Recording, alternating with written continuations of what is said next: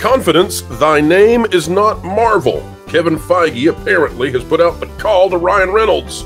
Tell the folks that it's not what they might hope for. It's not a huge movie that leads into more MCU movies. It's isolated. It's its own thing. It's parody. It's a hard R. Don't bring the kids.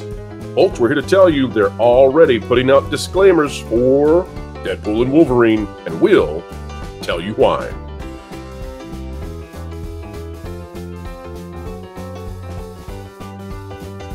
Hello folks, welcome back to the Pro Channel, the place where we bring common sense to Hollywood yet again, explaining entertainment, keeping you ahead of the culture curve. Joining us, and it's been far too long since the last visit, we have Fat Steven here with us. You can find him under JFG. Steven, welcome back to the channel. Oh, thanks for having me. Hope you're having a good day. Absolutely, better that you were here. And folks, don't forget, if you're enjoying some of those thumbnails that you see, both on this channel and on Valiant Renegade, those are all done by Steven, a tremendous artist. And by the way, Steven, I would say, and I know you're too humble to admit it, but I believe you truly are the greatest thumbnail artist on YouTube, and I mean it. Folks, you can be the best YouTube viewer, and I mean it, just by clicking the like button. Let's dive into today's content. It's out of Variety. It's by Zach Scharf. Here's what it says, folks. Ryan Reynolds is surprised. Disney allowed Deadpool and Wolverine to be so hard R. It's a huge step for them, and I'm not trying to sound condescending. Well, let's find out what this means. Ryan Reynolds said in a new video interview with Fandango that he is surprised Disney allowed the upcoming Deadpool and Wolverine to be so R-rated. The movie is the first Deadpool film to be released under Disney, following the company's acquisition of Fox, which made Reynolds' first two R-rated Deadpool movies that grossed just over $780 million each at the worldwide box office. Comic book fans feared Disney might tamp down the franchise's R rating, given its commitment to family entertainment. Oh, folks, don't worry. We're so long past that, you don't even have to worry for a moment. Not for a moment, I tell you. But Reynolds and director Sean Levy were granted permission to continue with the raunchy humor. I hope it doesn't sound condescending. This is Ryan Reynolds. I'm really proud for them for doing this. I think it's a huge step for them. I mean, it adds a whole other color to this kaleidoscope wheel that is that company and the different people that they have been entertaining forever.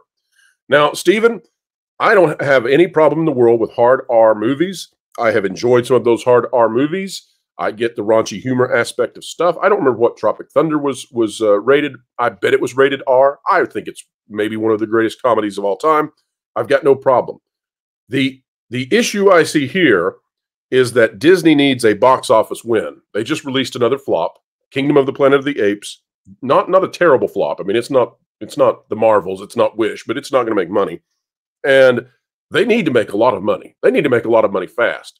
They've got investors to please. And Deadpool and Wolverine with a very hard R, right? If this is going to push boundaries, that limits the scope of the audience. And so, Steven, you tell me what you think about this, because in the past, I've told listeners, viewers, I've told panelists that I think what Disney should have done is release this same movie in two different versions, the hard R version and the PG-13 version. And the reason I would have done that is because they need to reach out to the biggest audience possible. And so they could have gotten the 13, 14, 15-year-olds with the PG-13 version. And then one day on Disney Plus, years from now, they could have watched the hard R and had appreciation for that. But I think if they had released two theaters at the exact same time, both versions, one a little bit more censored, one completely out there, I think that would have been a winning strategy to make a lot more money than they're going to make with a movie that's going to be extremely explicit. What do you think about that, Steven? Do you agree or disagree? I agree. It maximizes both audiences, both under the age of R and the ones that enjoy the R. Plain simple. What do you make of the folks out there, Steven, who would say, though, that that's a tool of censorship, that we would be stifling the creativity of Ryan Reynolds and Hugh Jackman? What do you think about it? How is it censorship when you're getting two versions and the original version's still there? It's a great point. Steven, the other thing that I'm looking at here is, hard R films, very few have ever even come close to 1 billion. Even the Deadpool movies have struggled to get, a huge, what would you say, box office haul. I'm not trying to be negative about them. I see the value in the Deadpool movies.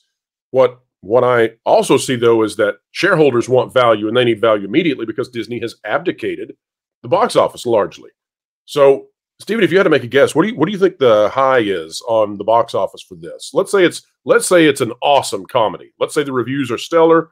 Let's say audiences love it. What do you think the cap is on a hard R comedy these days?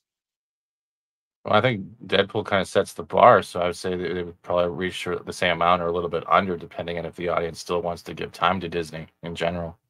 Yeah, I can see that. And you might look at, I guess what I would say, Stephen, is 700 million is what I'm looking at. That's about now 690. Well played. It could hit Joker levels, and maybe this will be a cultural zeitgeist. But again, that's difficult. Now, one thing that's not difficult, however, is that, and Stephen, I'm looking forward to your opinion on this. This just might create a tremendous pining, a desire in audiences to get more of Hugh Jackman as classical Wolverine. Do you think that we're going to see Hugh Jackman return after this movie, or is this a one-off? I will say a one-off right now, unless there's more dump trucks of money coming to his house and reception. I think there's dump trucks ready to go if he'll play Wolverine for another decade, and they can de-age him. I don't think there's any end to how much they would love to have him paired with Tom Holland as Spider-Man. I'll just tell you. But here's why, folks, I think Stephen should maybe be a little wary of the idea. Maybe they should think, maybe this isn't going to happen, because it seems like expectations are being set that this is not going to lead to any big surprises or changes in the MCU. This is out of Culture Crave over on X. It says Ryan Reynolds releases a disclaimer for Deadpool and Wolverine. Here's what Ryan Reynolds said. We're very excited to be joining you July 26th, but we should set the table correctly. This film is as paper thin as a sequel to Battlefield Earth. We're mostly going to beat each other senseless, make enemies with Disney, tell a few wiener jokes. Sorry, folks, apologies. Make a few jokes at my expense, make a lot of jokes at Hughes' expense, and completely sidestep Marvel's mandated after-credit sequence, which, if you haven't figured it out yet, is always just a commercial for another movie, which will invariably end with a commercial for another movie. So sit back, relax, let us lower your IQ and raise your heart rate while we travel to a vapid dreamland, a place where grown men and grown women walk around in tights and act like it's not a giant cultural cry for help. This is cinema. Now, that's funny, Stephen. It's there's no doubt it's funny, but at the same time, it does seem to be setting the expectations. And so when you're doing funny, if you're going to say something important inside the joke, you put it at the beginning. And so it goes on, but I think that's kind of to hide that they really did want to release this. We're very excited to be joining you July 26th, but we should set the table correctly. This film is as paper thin as a sequel to Battlefield Earth. And then when it talks about there not being anything at the end of the movie, no after credit scenes, nothing like that, I kind of wonder if what they're doing here is reminding folks this is a joke. It's not connected to anything. Don't expect to see Ryan or Hugh back. None of that is on track. What do you think, Stephen? Or am I making way too much out of a very funny release? You could be. This could also be bait and switch. It could also be that we finally got what you guys have been screaming about is Deadpool versus Wolverine, and this is going to be a one-off, and it can be taken as an interpretation. That's the best way I can look at it. Yeah, absolutely. Stephen, if we do any more Deadpool movies, you got a favorite superhero? Got a favorite X-Men you'd like to see brought in with Ryan Reynolds? I wouldn't want to see an X-Men. I would like to see Hulk and just watch Deadpool beat the crap out of Bruce Banner. No, it'd be the opposite. You know, it'd be the opposite. No. That's not what I mean. No, I want to see Bruce Banner's actor and Deadpool go at it and just have Soy Hulk just stand there going confused. That's what I want. You know, actually, Stephen, now I can see it. Yeah. She-Hulk was a giant ruse the entire time. Mm-hmm. She-Hulk was so terrible because actually she's a Deadpool character. She's going to be in the next Deadpool, and we're just going to mock She-Hulk all day long. We can get the Eternals into it as well. I'll go see that Deadpool. If Deadpool 4 is there to mock Phase 4 and Phase 5 of the MCU, if we just sit there and laugh at the Eternals at She-Hulk, at the Marvels, at, you name it, Secret Wars. I will have a great time with that. I would have a great time with it. I would like to see that the actual man behind Kang is Deadpool. That's what I would like to see. Absolutely. Folks, would you go see that? Would you go see a movie where Deadpool just rips what we've been watching in Marvel? You know what? He can rip Kurtzman's Star Trek too. Now that would be edgy. That would be exciting. That's the kind of stuff that would drive folks to cinemas, because secretly we all sort of agree at this point, because we're all voting the same way with our wallets. We're all calling it to Disney that, hey, this stuff sucks. So who knows? Maybe they'll make fun of it one day. Not today, though. Now we're going to get wiener jokes. Wiener jokes. Nothing wrong with a good wiener joke, I suppose, but it's not quite on par, I think, with what they could do, which is mock the misery that fans have been in trying to trudge through the latest Marvel. Stephen, one thing that does not require any trudging is if folks want to stop by your channel and check out the great content you have coming their way. Tell the folks out there what you have, not only here, but somewhere else as well. Well, I'm on a platform that shall not be named that begins with an R. You can find me there. You can find me on Twitter, Twitch, and YouTube. It rhymes with humble, folks. Yeah, it does. Yeah, it does. You messed me up now. Yeah, you can find me online. Just hope my Twitter link will be in the description. All links are out there. Thanks for having me, Pro. Absolutely, and thank you for all that you do, Stephen. You're an integral part to the team, and we would not be, and folks should know this, we would not be anywhere close to where we are if it were not for your artistic abilities. It's been amazing watching you flourish and do the amazing things that you do, often behind the scenes, folks, but never forget, Stephen is a major part of everything we do. Folks, you're also a major part of everything we do. Click the like button, share, subscribe, click it, stick it to the algorithms. It's the notification bell. Drop a comment down below. Let us know, what would you want to see out of a future Deadpool 4? And do you want more Hugh Jackman? Would you take a de-aged Wolverine if it means throwing him on the scene with Spider-Man? And folks, also it is time for a celebration. Thursday, 5 p.m. Eastern, we are celebrating 70,000 subscribers in only 17 months here on the channel. The march to 100K is on the way. So be there, folks. We're going to have a good time, going to have a lot of fun, and we're going to celebrate you. Yes, you.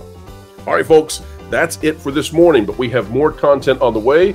Later today, we'll be talking about The Simpsons, specifically one of their legacy, legendary, from the beginning actors is now calling the show out, saying it's wit woke, it's now a joke. They're not making jokes, they are the butt of the joke as audiences turn away from The Simpsons. Very, very sad to see the corpse of something that was once so great. We'll talk about it, we'll explainify it, we'll tell you how Disney is connected this afternoon. Folks, wherever you are and whatever you're doing, keep learning, keep growing, and as always, keep having fun. What? What? I put out a tweet of a fat minority with a booger in her nose, and I said, "This is an empowered woman." And Kocho retweeted it. You don't have your own X account, do you? Oh, well, I actually created it a while ago. The greatest troll I've pulled off in a long time. Do you know how many things I've secretly tanked? Oh gosh, I hope not. That would make me legally culpable. But, what are you talking about? Sweet Baby Inc. Huh? Yep. I'm the... Shut up. I'm the CEO. Yeah, no, seriously, look, this is my profile picture. Everyone's just AI. It's great. I'm so excited to gaslight everyone and see what they're gonna like next because they think it's socially obligated. Wait, so you're... No way, you're the CEO of Sweet Baby Inc? Maybe. But first, you should see the jewelry company I created. We're gonna get sued. It's gonna be good.